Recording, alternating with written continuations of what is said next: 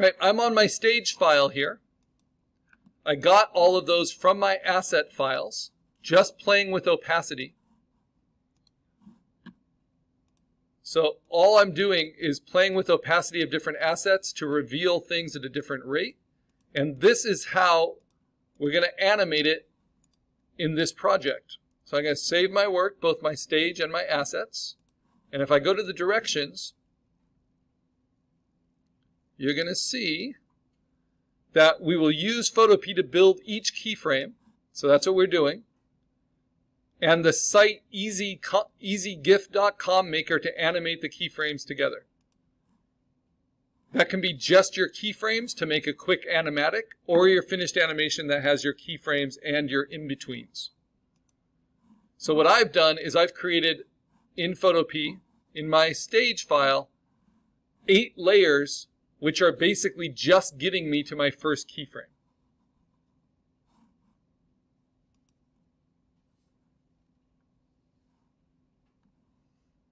So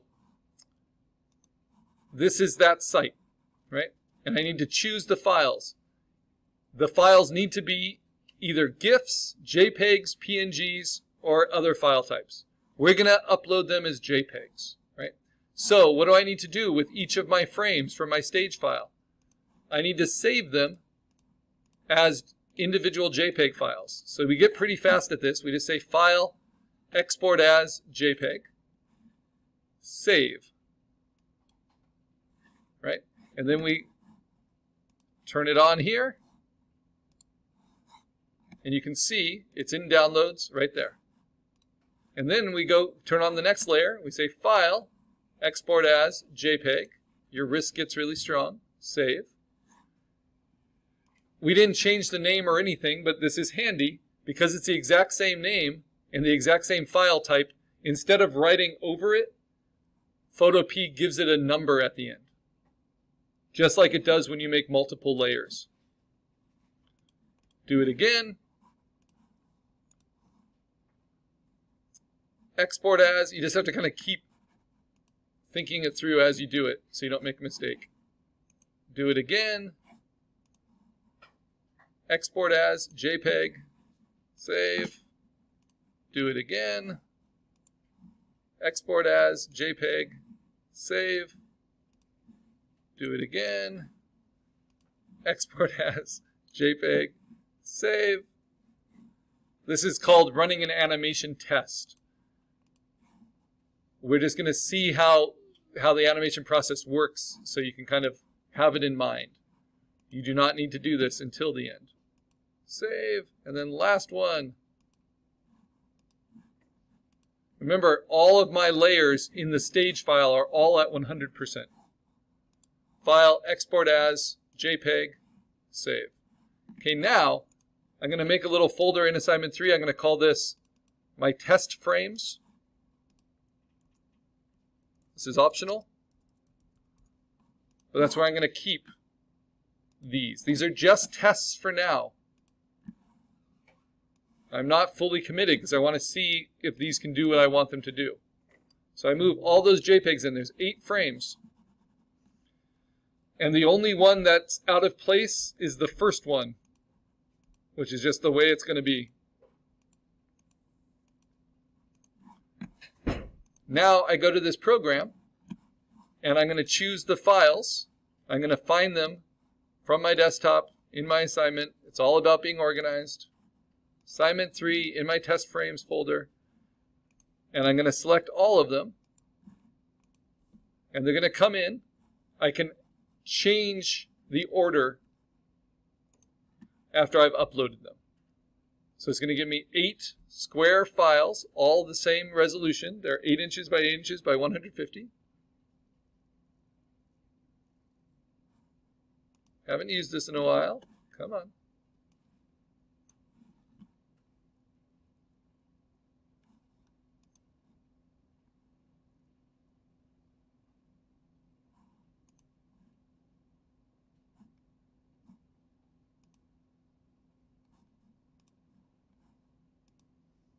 Okay, I'll try to do them in order.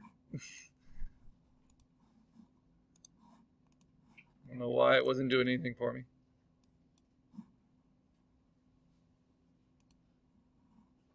And as you can see, it should be empty, and then 1, 2, 3,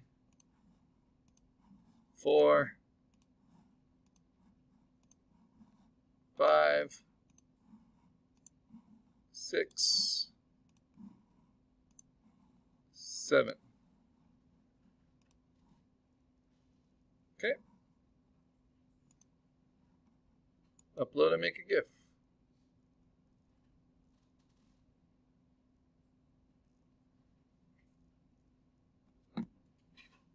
Do you need like 10? Because there's like, you get 2 extra boxes. I do. You shouldn't need 10. I can add 2 more. So I'll just go back to the beginning. Well, here I'll go backwards. Just to see, but we shouldn't need a certain number because I added additional. There we go. So I'm just impatient. All right. So this has all 8 frames. It's now brought them into memory. And you can see that it has what it calls a 20 delay. So the delay time is, this is what's a little confusing. It's 1/20th of a second. So that means 5 frames per second. I'm going to change that to being 1/33rd of a second. So it's going to be 3 frames per second. I want to loop count it forever. So I just want it to keep playing. And I don't want any effects. So just make a GIF. This is my test. It does work. You just got to be patient.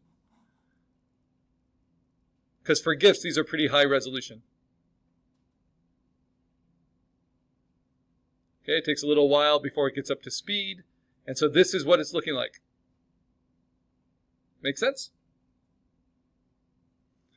Now, this has no movement to it. All this is crossfading. Having things fade in. But it's working so far. And what I was going to decide is if I wanted my eyes to move as the cat starts to come in. And I think I do. So that was a good reason to test it. So I'm going to go back to Photopea, go back to my stage and say, you know what? I don't like these frames anymore. So I'm going to move these to the trash. But I know how I got them. And this is why we build in these two files. So now I'm going to rebuild those frames with my assets. I'm going to do them a little differently. I'm going to start my cat at 25. And this time I'm going to move the eyes back towards the center.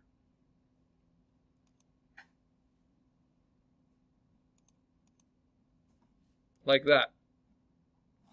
And then I'm going to do what? I'm going to say layer, flatten. Command A, select all. Command C, copy. Go back before I change to my stage and click on the history before I flattened. And then Command V, paste. Come on. There we go. And then Command S, save. Right? And then Command S, save if you want. Now, the next one, I'm going to move the cat up to 50%. And this time, I'm going to move the eyes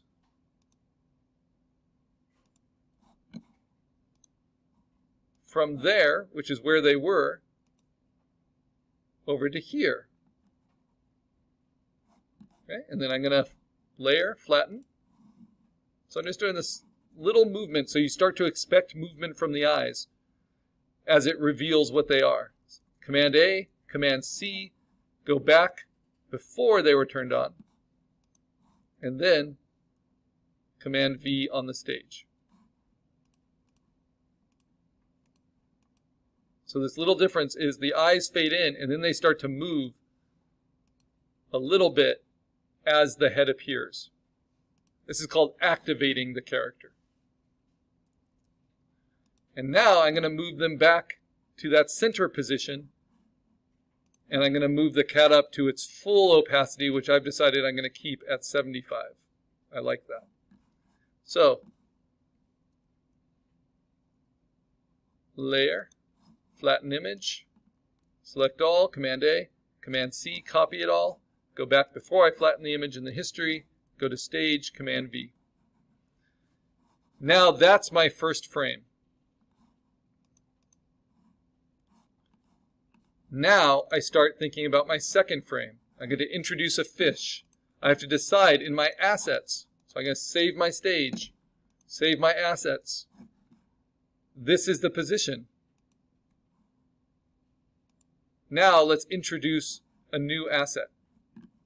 And which fish am I going to use? I'm going to use the little minnow fish. This one. So I have to clean it up. I have to bring it in. That size looks pretty good, but I'm going to use my compositing skills. Duplicate it out.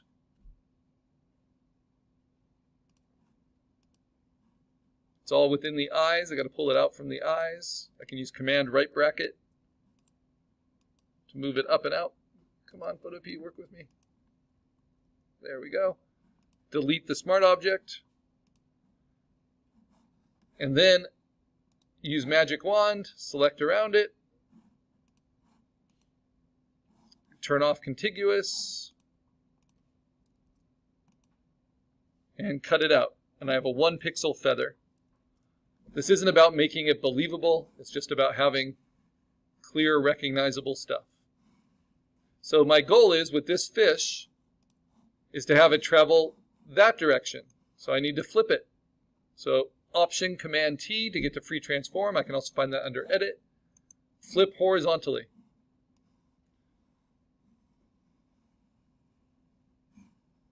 Right. I think it might be fun to have these fish travel more than just straight back and forth. So I'm going to start the fish here.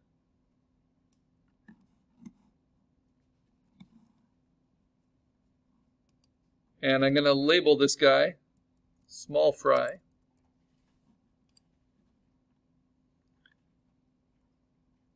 And then, before I start making frames, I'm going to duplicate, and I'm going to figure out my whole movement cycle of the fish. So it's going to go from there to here, duplicate from there to here, because I want it to be a fairly even rate. So you see where the tail is versus its head. It's pretty similar each time, from here to here. It's okay if it's a little jittery. Duplicate from here. Yeah, I think that's all. I don't need that last one. So it's a 4-frame movement cycle. I want to see how that works. So for the first one, it comes in like this, and I want to move the eyes. It's going to start paying attention to it. So I'm going to save it here, and then I'm going to say Layer, Flatten Image, Command A, Command C, go before I flatten the image, click on here, Command V. It just glitched on me, so give me lots of copies of it. Right, so you see that? That's what happens. That works. Next, I turn that one off, and I turn these ones off. And I'm going to keep that original eye position. And now I'm going to say Layer, Flatten Image. First of all, it's helpful to save it here.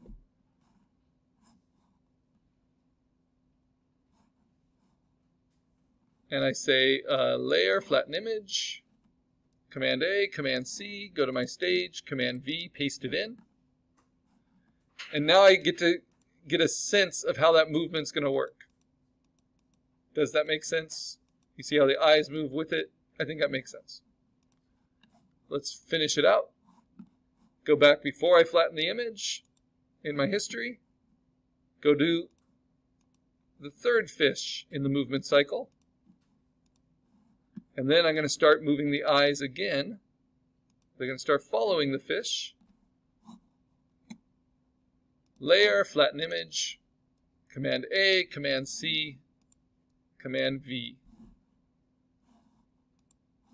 And then move it before I flattened.